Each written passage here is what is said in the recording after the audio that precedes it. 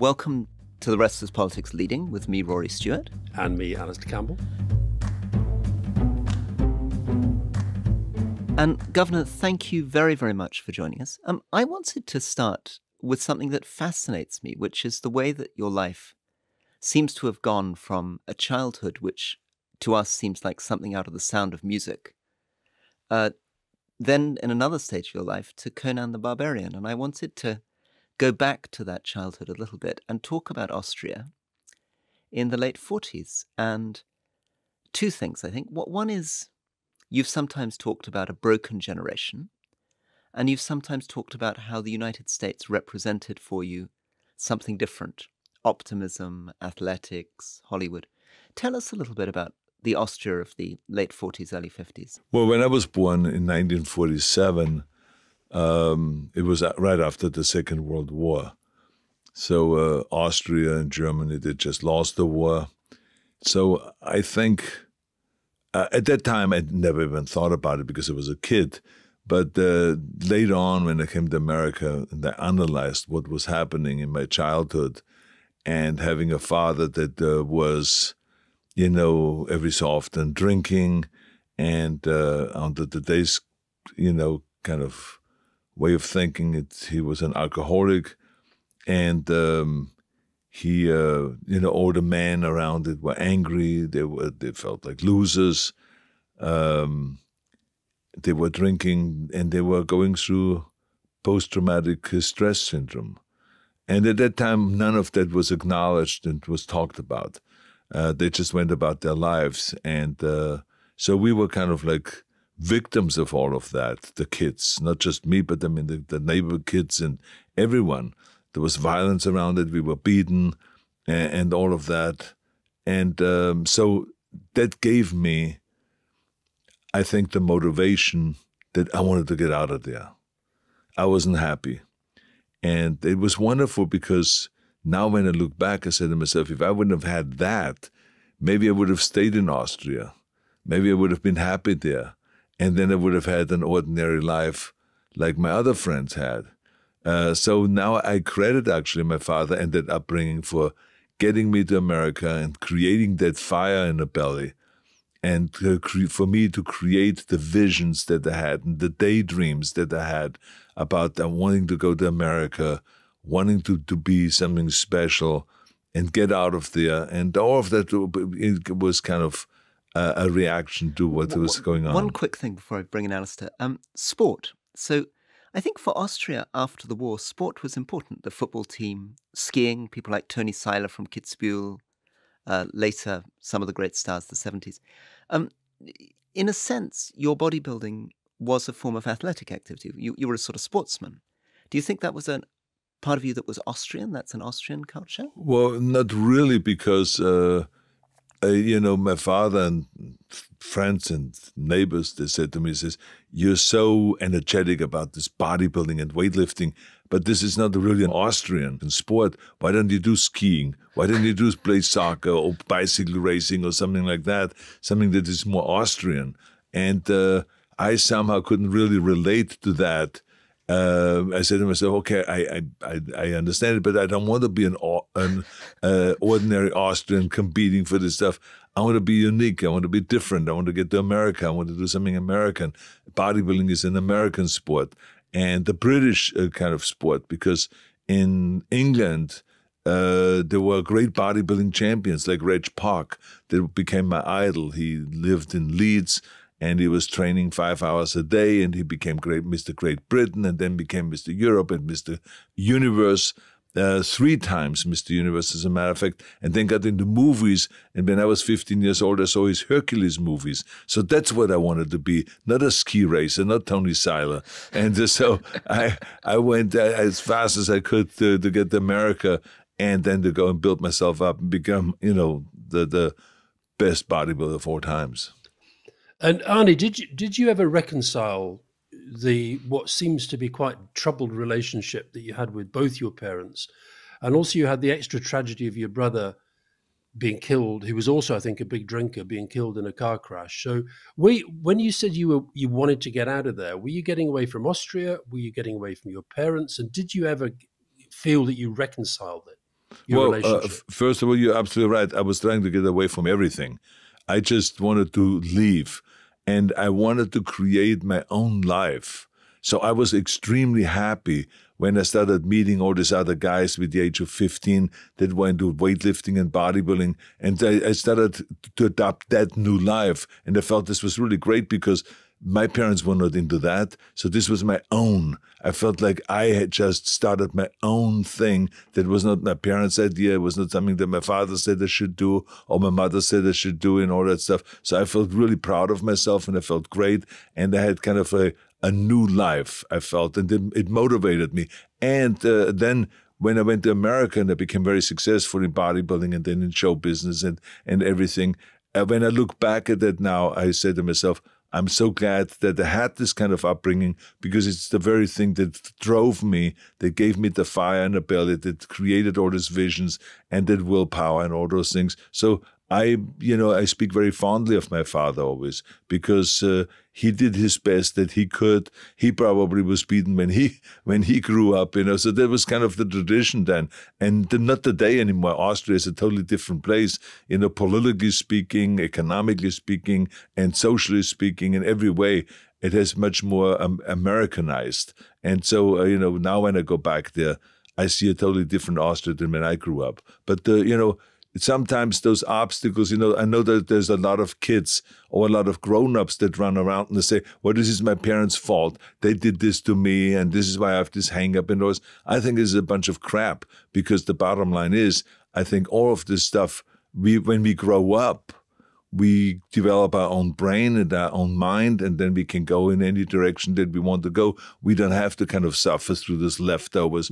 I mean, to me, I love my mother, I love my dad, and I speak fondly of them, and I appreciate what they did for me, and I always credit them for having helped me and not making me feel like I'm a self-made man, but they made me, and the rest of the people that helped me made me, and not myself. Now, you've just published a book which Rory and I both read yesterday.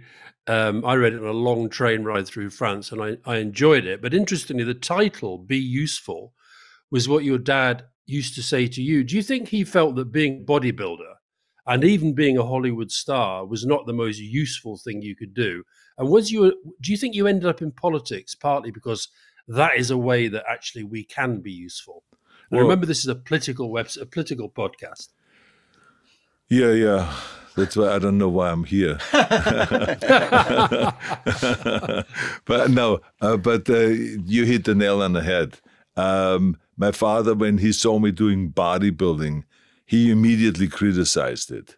And he said, why are you doing that? You're just, trying to kind of work on yourself. You only think about your own muscles and your own body, and you should look better and all this. Why don't you go, in order to get stronger, why don't you go and chop some wood for the neighbor lady that is 80 years old and she cannot chop wood anymore herself? So why don't you do it? Why don't you help her? That's being useful. Shovel some coal for the neighbor. Then you get muscles too and you get strong too. So it was this kind of stupid talk that he had to make me feel guilty. But the bottom line was he meant well because he just said, look, everyone should go out and not just think about themselves, but do something for other people. Now, remember, he was a police officer. He was a gendarme, which is a French word for country police officer, gendarmerie. And so he was a police officer. So he felt that he chose a profession that will help people, to provide safety for the people and to help them, to feel good and to be protected and all that. And so he felt that he did his job, and he wanted his children also to do the same thing. And, but it was the very thing that drove me always, hearing this voice behind me saying, be useful, be useful, be useful. What do you think, looking at your whole life, was the moment where your father would have really thought, okay, at this moment, my son was really being useful? Which one would he have been most proud of in your life? Well, my father, my parents never came to any competition that I competed in. So it was not like the day in America where the parents go to see them playing soccer and going to singing recitals and plays and all this kind of stuff for the kids. In those days, they didn't do that. I think the only competition that my father and my mother went to was a competition in Essen, Germany, which was the Mr. Olympia competition. So for some miracle reason, that year Germany got the rights to run the Mr. Olympia competition, which is the top bodybuilding competition where only Mr. Universe is allowed to compete in. And I won that competition, and they watched that. And I remember them coming up to me afterwards where we had a party, a dinner with all the champions there. And my parents came up to me and says, "We are so proud of you. Wow, I never thought that this is going to develop into this, that you're standing up on stage in front of 5,000 people and you're winning and you're the most muscular man. I mean, your but dreams..." you'd already been doing it for some time by then, so they came quite late in your career. No, this was like after I started in 1962, so this was 10 years after I started with bodybuilding. I won now the third Mr. Olympia competition. The first one was... But that was the first one they saw. That's right. That was the first competition that they saw. And so they freaked out when they saw that, how, people were screaming and Arnold, and all that stuff. And, how I won the competition, got my trophy, won the cash prize and all of this stuff. So this was, kind of something... And then right after that, literally like 2 months after that, my father passed away. And so it was really terrific to see that. And that's when I saw that he got it finally. That and my mother, of course, is like all of the mothers of famous people. They take full credit, right? Very good. I tell you, I remember when we were at the Golden Globes in Beverly Hills at the Beverly Hilton.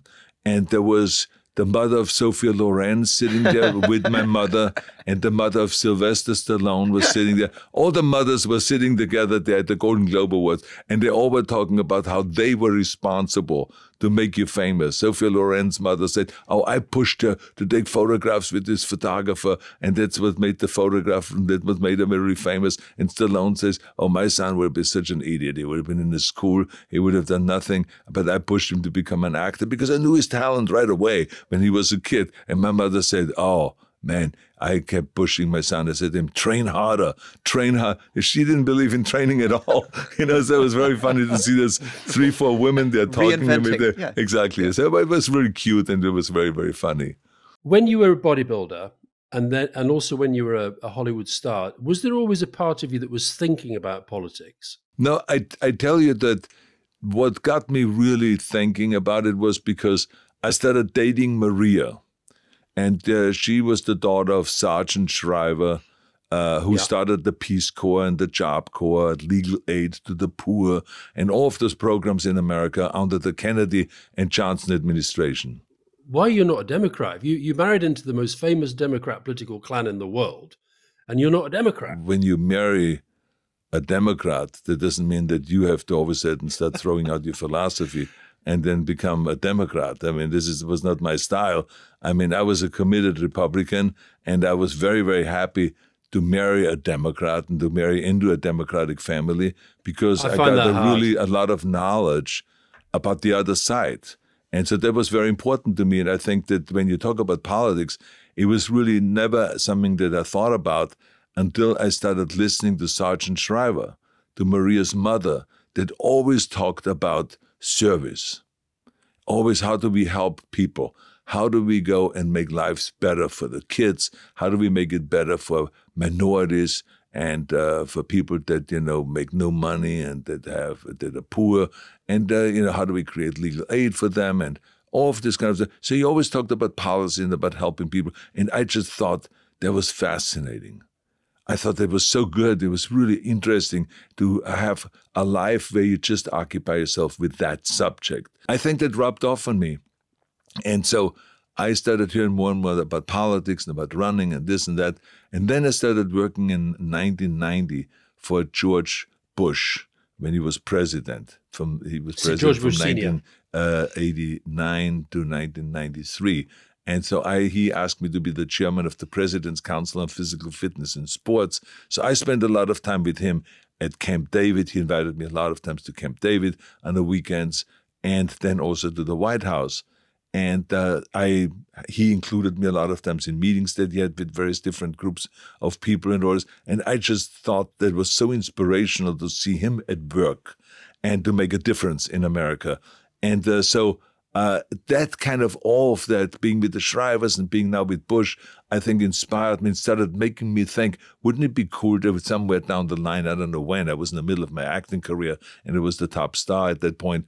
I said, wouldn't it be cool one day to get into politics myself? One of the things I resonated with, so I came into politics without being a professional politician. And when I was reading your book and seeing some of these documentaries, I felt when I took over for the first time as a cabinet minister, and I suddenly had this $20 billion a year budget, and I felt like a bit of an imposter. I felt this is an impossible job. I'm dealing with so many unbelievably complicated things. The policy decisions are unbelievable. And I think you were quite reflective about this, your first day in the job, just suddenly getting a sense of just how crazy what you expect a governor to be responsible for and think about. Well, it was an eye-opener. You know, it's always one thing when you jump into a race and then to go, and all of a sudden I felt like, oh, this is like a competition, like going for the Mr. Olympia competition or Mr. Universe competition. It's like, how do you wipe out your competitors? So it was fun to go on a campaign trail and to talk to the people and to take the pictures and go to fundraisers and to do all the kind of things that get you up there and to finally win. But then when you sit in there in that office, my wife always said, I think you're a fantastic campaigner. I think you're great politically, but I think that you really hate policy. And the funny thing was that quite the opposite happened, because I started really learning about all these various different subjects. And this is why I always say that the capital in Sacramento, that the capital became kind of a university for me, because I learned so much about the various different issues. You know, there you are at 9 a.m, you're sitting there with the teachers union and you talk about, you know, better pay and benefits for the teachers. Then an hour later, the prison guard union comes in and they're talking about their issues. Then the nurses union comes in and they talk about their issues that I never even heard about. I mean, it's like they said to me, we have to have, instead of a 6-to-1, a 4-to-1 ratio.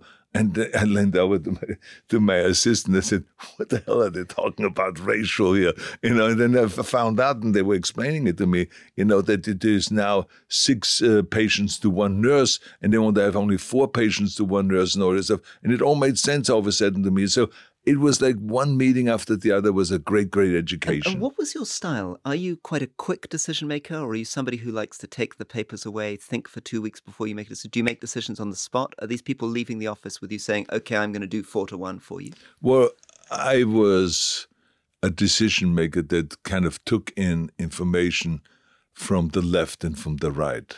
And I think because you talk about not having been in politics before, I think one of my advantages was I didn't come in as a political hack, so to speak, you know, where I felt like total loyalty to my party.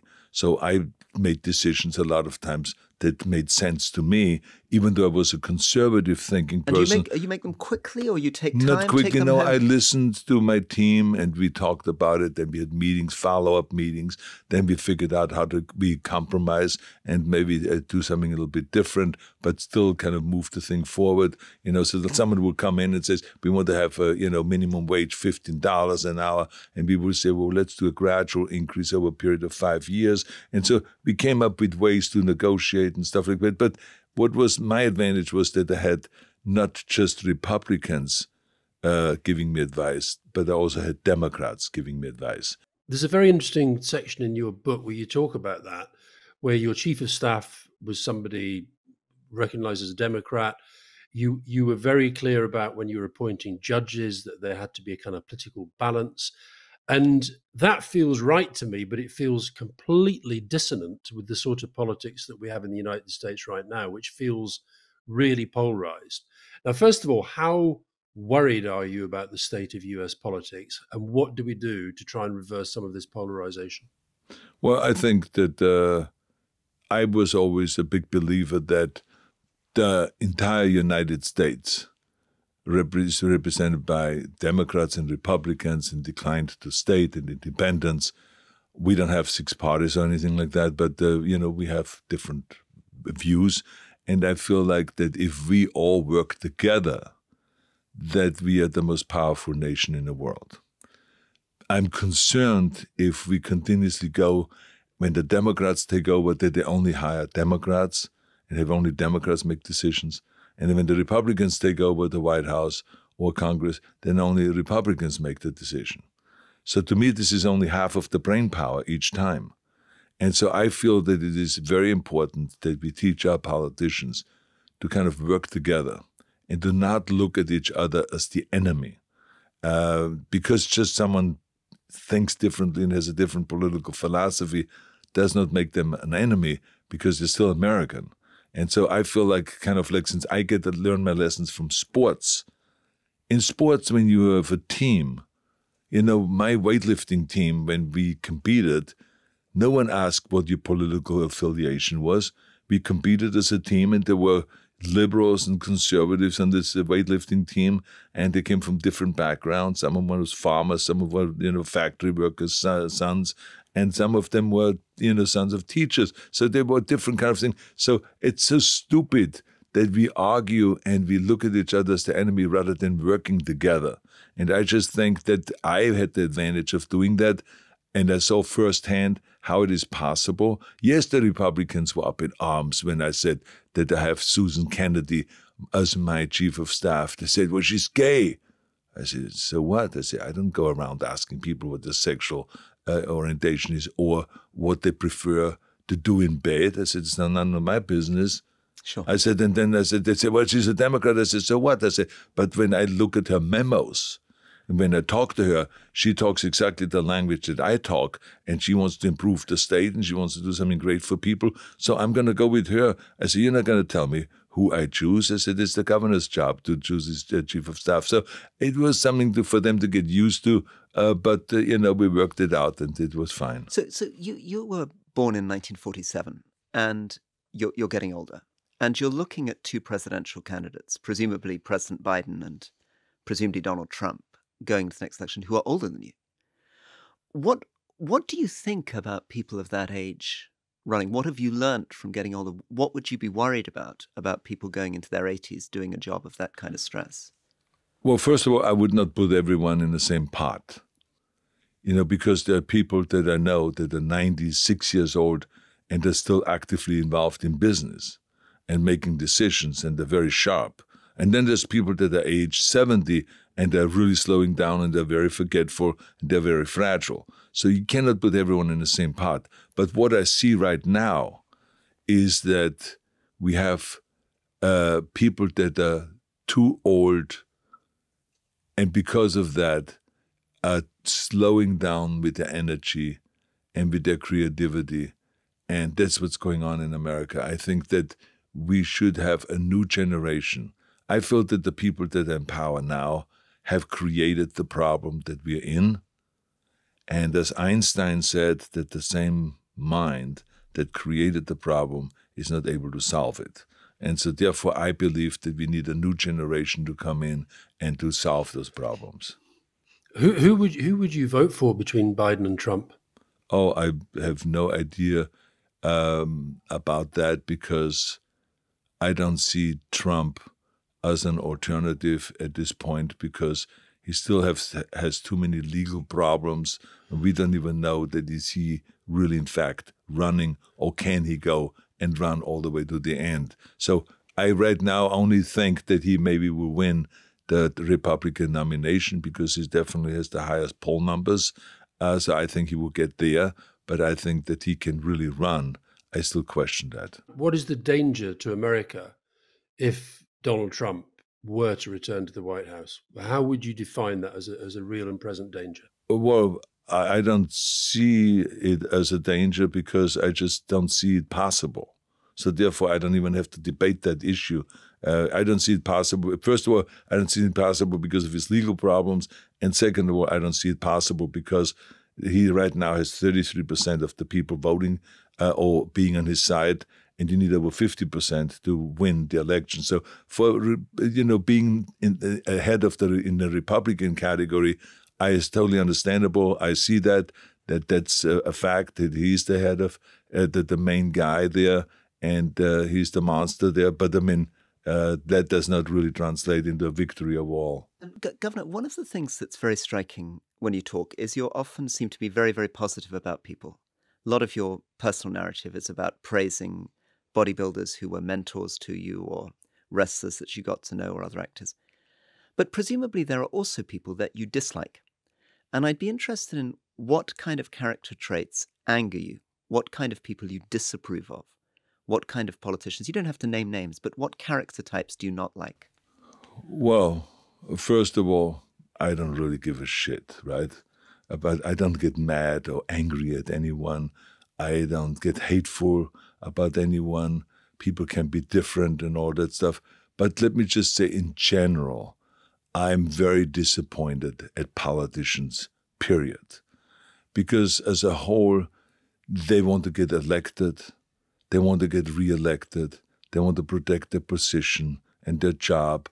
And for that, they sometimes act like cowards. They don't want to take on any kind of challenging kind of things. They don't want to go and tackle the high-hanging fruits, only the low-hanging fruits, things that are easy to do.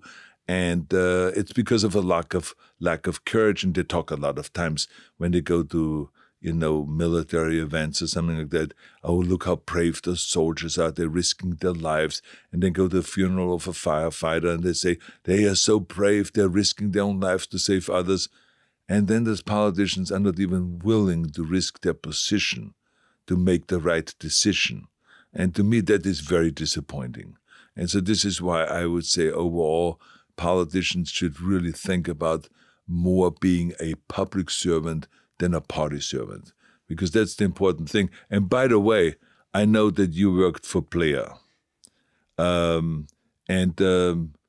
just want you to know that he was an extraordinary man, because I didn't know him well, but he came over to California and he gave a speech about the environment. And I loved his speech and his talk so much that I went to him and I said to him, I said, could you please help me? And he says, with what? And I said, we are about to really create great environmental policy in California. But I said, the Democrats still have a problem with our cap and trade, an idea that you actually developed in Europe. And he said to me, he says, who do you want me to talk to? And I said, well, he's right here. I said, a good friend of mine, Fabian Nunez, he's the Speaker of the Assembly. I said, but he still has a problem getting it across to his constituents.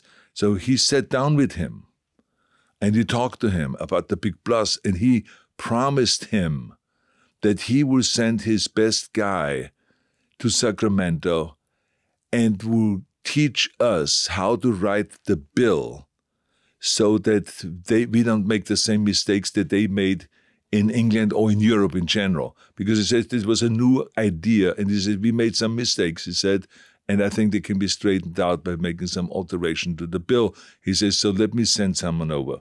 And he did. And because of Tony Blair, we passed a most effective cap and trade bill that actually reduced our pollution, our greenhouse gases, by 25% and created 50% of renewable energy and the Million Solar Roof Initiative and all that stuff. And it was because of Tony Blair's help. And he didn't look at me like, oh, he's a Republican, I don't want to help him. No, he was interested in helping the state of California and therefore helping the world, because California is the 5th largest economy in the world. So I will never forget that. So, we maybe don't agree on all the different policies, but he was a very kind and generous man that was willing to work with someone like me and help me. That's why, I mean, look, it's no secret to Rory or any of our listeners that I'm still a great friend of Tony Blair's and think he was a great prime minister. And I'm glad you said that, not because it was Tony, because your answer before that, I think, worried me a little, because you're somebody who's known the inside of politics and how hard it is. And yet you were essentially saying almost like that all politicians are bad. Because, not all. They don't I didn't say all. No, I know, but that was the impression in general, you were giving. I say politicians have this behavior of not being bad, but just being cowards a lot of times and not really being able to make the tough decisions. So it's not all. There's a lot of them that are different. Maybe give us another couple of politicians that you've worked with, or that you know, or that we know, that you admire, and tell us why. Well, for instance, Ronald Reagan. I didn't work with him, but I was a big admirer of him. And President Nixon was the one that actually, when I moved to America in 1968, was running for president against Hubert Humphrey. And when I listened to Hubert Humphrey, it sounded to me like I'm listening to some politician in Austria, you know, kind of socialism. And government is the solution. You know, and I said to myself, well, I love what Ronald Reagan said, and what Nixon said is that government is the problem, and that this is really get the government off your back. Can I ask you, Governor, you can't be president of the United States because the Constitution doesn't allow you to. I know you would like to be, but you can't be. But why not become Chancellor of Austria? Austria would love to have you back. You're a big star in Austria. It's your country, as well as America being your country. You have two countries. Why not go back and be a great Austrian politician? I think they have a good chancellor there, and I don't want to go back to Austria and be a politician in Austria. No, not at all. Why not? Tell me. I just feel like I want to live in America. I want to live in California, and you know, that's where my home is. And I love always going back to Austria.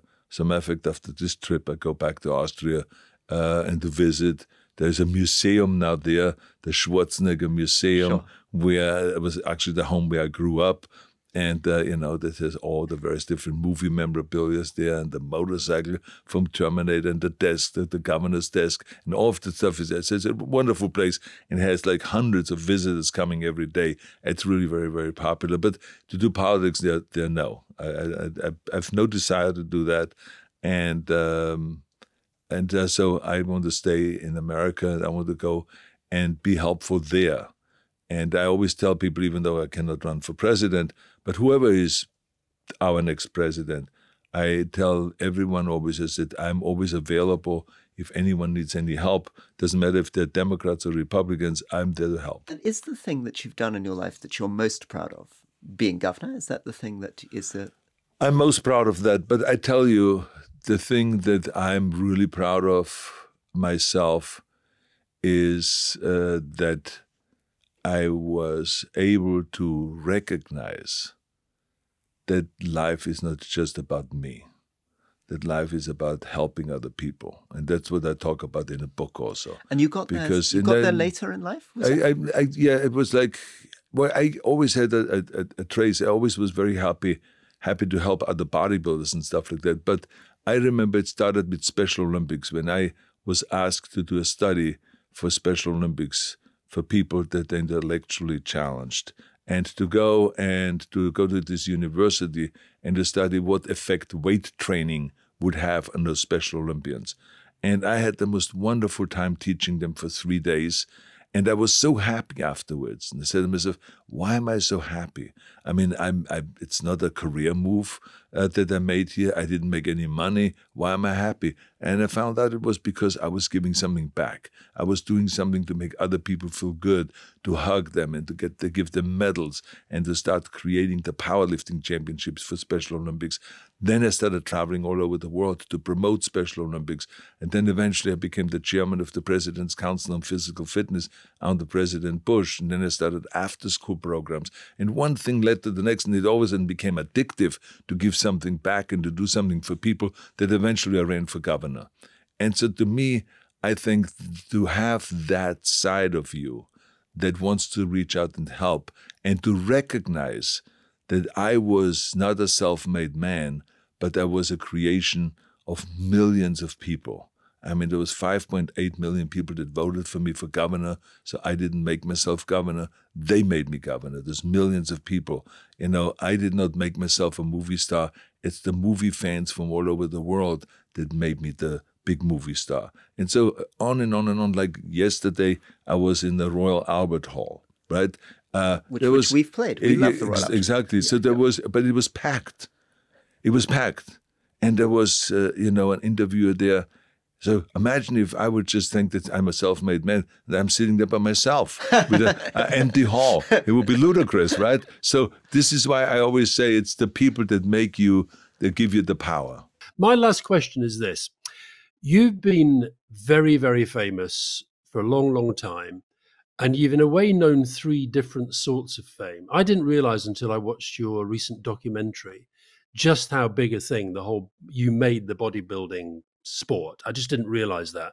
It was huge. So that was an extraordinary fame. You then reached this kind of fame that we all know, which is, we don't know, but we know of, which is Hollywood fame. And again, I didn't know until I saw that documentary that you were making the sorts of money that no other film stars were making at the time. And then you've known political fame. What's been the difference in those three? The very different sorts of fame. Well, I feel like there's different stages in my life. It's almost kind of like, a little kid playing with a little choo-choo train. And then you grow up and you're like now 15 years old, and all of a sudden this choo-choo train, you look at it and you laugh at it. Says, can you imagine I was at this age where I still played with this choo-choo train? And so you grow up. And the same I feel with this. There was a time where I looked at bodybuilding and I said to myself, can you believe I'm standing up there on stage with these little posing trunks oiled up and saying to the world, look, I'm the most perfectly developed man in the world. So it sounded like ridiculous to me all of a sudden. And so I started getting into acting and still supporting bodybuilding. I still, hold the bodybuilding competitions, the world championships every year, the Arnold's Classic in various different continents all over the world to promote sport and fitness and weight training and all that stuff. But I grew out of it. At the age of 28, all of a sudden I was out of it, and I was interested and kind of like fascinated with the idea of learning how to act and become a leading man in movies. And then all of a sudden you grow out of that and you say to yourself, is this all there is in life, where I just say those lines that someone writes and then perform and say, I'll be back and hasta la vista, baby, and put the cookie down and get to the chopper, and all of those kind of lines? Is that what... Yeah, hasta la vista, baby. Yeah. So that was Boris Johnson's last word as Prime Minister before he left Parliament. Right, that was the last thing he said. Hasta la vista. But anyway, I always say I'll be back, right? But in any case, so I said, is this all there is? And then all of a sudden you get hungry for the next thing in life, which is to be a public servant. And so this is, it reminds me kind of like, on Hillary, who climbed Mount Everest. And I always loved his line when they said, after he came back down, they said, what was it like being up there on the highest mountain in the world? And he looked around and he says, well, when I looked around, I saw another peak. And then I said to myself, okay, I have to figure out how to climb that peak.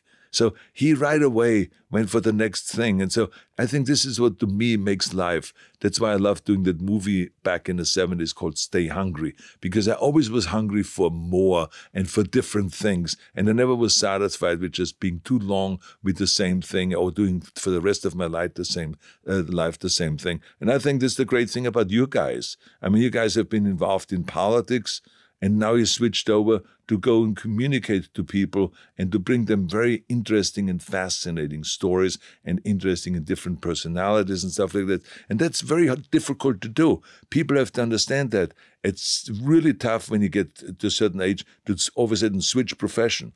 But it is spicy. It makes you start thinking in a different way again. It makes you preparing for it in a different way. Obviously, you have to learn something new. I think that more people should do that. But people are so afraid of, when they get too old, that they feel like, oh, I cannot change now and all this stuff. It's bogus. I think you should always search for your passion. What do you love to do? And then go after and chase that. I must tell you, I did a session in a college recently, which was a communications masterclass, and the video that I showed them and that we talked through was the one that you did about Ukraine. I picked that as my most recent communications masterclass. I thought that was an extraordinary piece of communication. Well, thank you. Thank you very much. Thank you so much, Governor. That was very kind of you. Lovely to see you. Great privilege. Thank you very much. Keep up the good work, guys. Okay. Thank you. I'm proud of you. Thank you. Thank you. Bye-bye.